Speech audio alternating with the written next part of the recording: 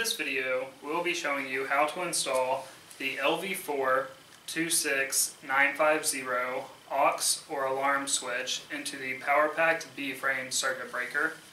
Before installation, always make sure to read the safety information in the instructions provided with the kit and never work on energized equipment.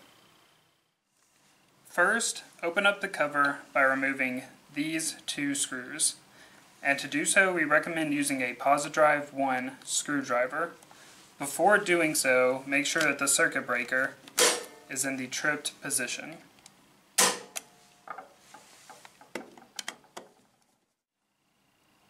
First, open the cover like so, and then put the switch in like this, and then click it into place.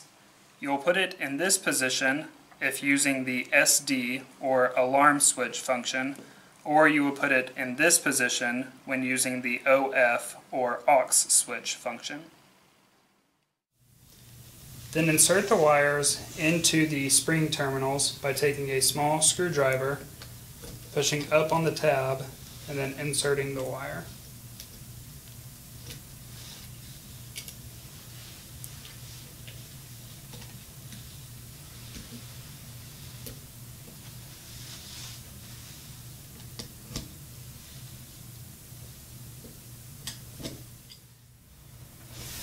There are multiple options listed in the instructions for routing the wires. For this video, we'll be showing you how to route it up the top right corner. You'll take the wires, fit them behind this tab,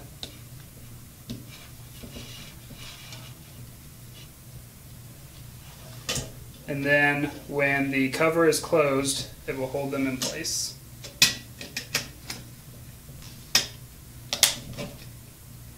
You will also notice that now with the cover closed, the SD slot has a green flag showing that the SD is installed.